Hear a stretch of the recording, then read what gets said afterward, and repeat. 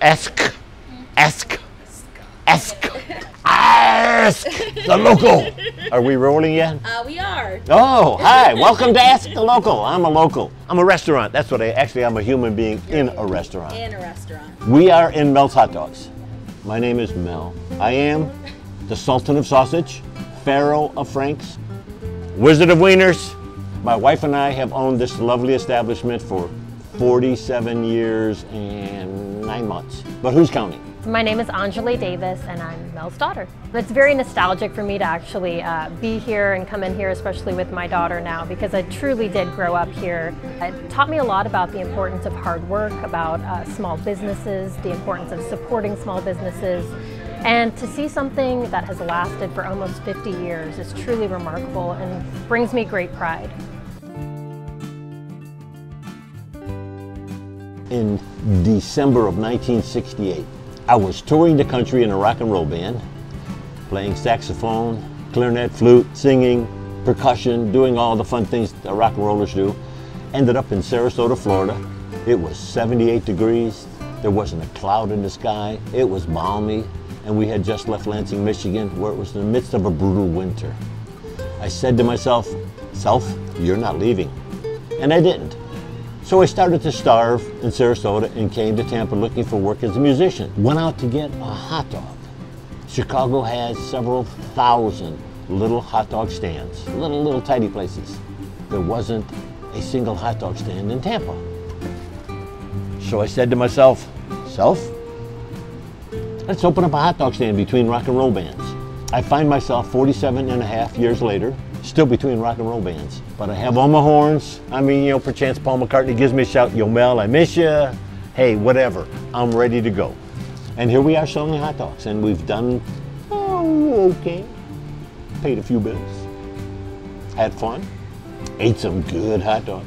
We have a crew of regulars, and I think the thing that makes it so special for us and for them is that they're truly like family. You walk in here, and if you've been here more than 5 times, half the time our employees know you order, and you don't even have to place it. As soon as you walk in, it's, "Hey Wally," you know, the usual, and they'll have it waiting for you if you come at a certain time.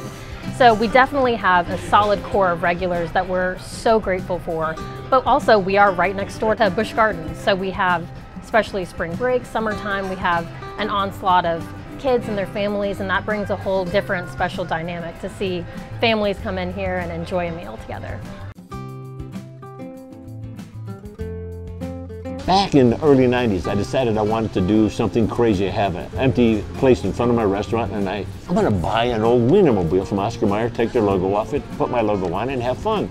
I managed to bull my way through levels of secretaries and got up to the vice president of marketing at Oscar Mayer. Talked about the amount of product we use. It's tonnage, it's not pounds. And they were all real excited. This guy he said, "You know, we don't normally do this, but I could actually consider it." And then he said to me, "So who do you buy your Oscar Mayer hot dogs from?" And I said, "I don't use Oscar Mayer hot dogs." And all I heard was a click. So that was that. I decided it's time to do my own Wienermobile. And we have got a Wienermobile. If you Google Wienermobile, you'll see ours as much as you'll see the Oscar Mayer one. And ours tastes better. Not the Wienermobile, but our hot dogs. Chicago dog, all the way. Mustard, onions, relish, pickles, tomatoes, celery, salt, and hot peppers. Bite the dog, nibble the peppers, show the peppers the respect they're due. Truthfully, I also love a hot dog with just a tiny, tiny thin stripe of mustard on it, because you can taste the beef, the high quality beef, the bun. The mustard is a compliment, doesn't overwhelm anything. Actually, my favorite is the messiest thing that you can eat on the menu. It's the chili slaw dog. So chili, coleslaw, cheese, mustard, and onions. It's unbelievably delicious. Some people eat it with a fork. I think you just gotta go all in. If you bake bread and you make a sandwich out of it when it's just cooled off, fresh out of the oven, the sandwich is amazing. But if that bread's been sitting around for a day or two, it's getting a little cold, a little dry. It's not so wonderful. So I discovered, and it's traditional in Chicago as well, steam the buns, get them hot and moist. The bun tastes like it just came out of an oven. You put a hot dog on a hot bun, and you got a hot sandwich in more ways than one. Ooh, that rhymed.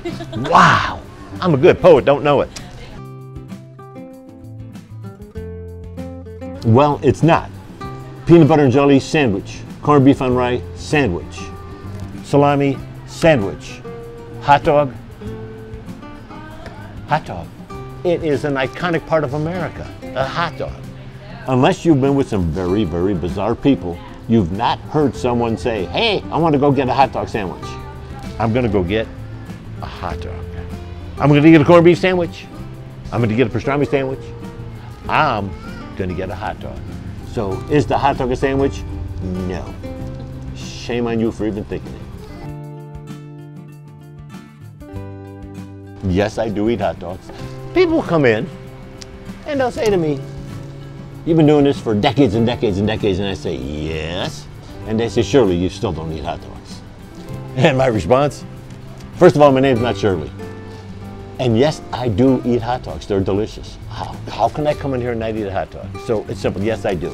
The one thing that I would say that's so important, especially in this day and age, is to support small businesses, get out there, try something new, stop in at Mills. The one thing that I'll always really hold dear to my dad is that growing up, we never went to chain restaurants, never. He always would take us to these little mom and pop hole in the wall spots to try something new, and so that's what I would stress, whether it be here or anywhere else in the Tampa Bay community, get out there and try something new.